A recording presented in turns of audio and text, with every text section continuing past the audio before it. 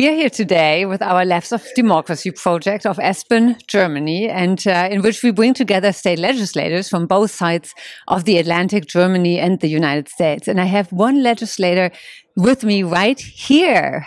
Welcome to Germany. Yeah, thank you, Stormy. Great to be here. And so my name is Daniel Pei, and I represent Oklahoma House District 62. I've served in that position for 5 years now, and it's my first time in Germany, so really excited to be here.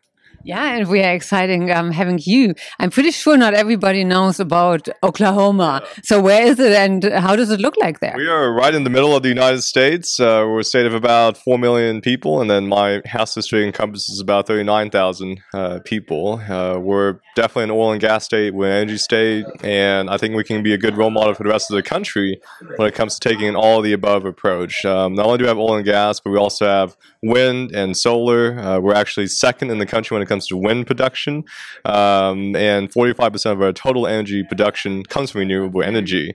So we've done a good balanced approach when it comes to incorporating the 21st century technology and new energy resources to have a robust portfolio.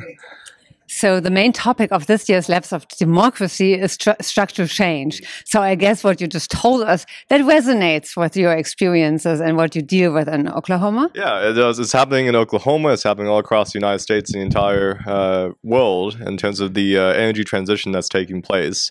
We have to adapt. We have to be proactive and not reactive, and I think we can be a good example for all of the other legislatures and governments all throughout the world. It's happening. It's going to happen at some point this century, and I think we have to be prepared for that. And I know that state legislators have a full schedule. Yes. Because you're not just a legislator, you also usually have a real job or a side job. Yes.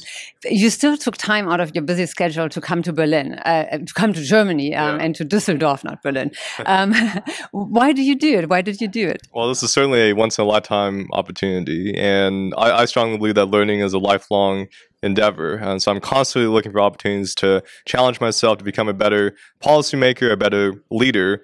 And when I saw this program's mission about bringing together American colleagues and German colleagues and trying to learn from each other, have these difficult but necessary conversations about structural change, and then brainstorm ideas and recommendations together, I thought it was awesome. And I'm really honored to be a part of this opportunity from the Aspen Institute Germany, and really happy with the past couple of days and what's been happening here so far.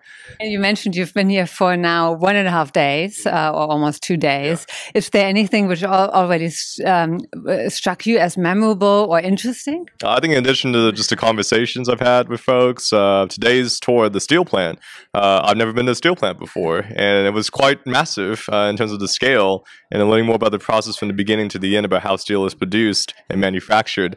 I learned a lot, and this was a really cool opportunity that I'm really glad to be a part of. Well, we are certainly glad that you're part of the program. So thank you so very much for being here. Absolutely. Thank you, Stormy.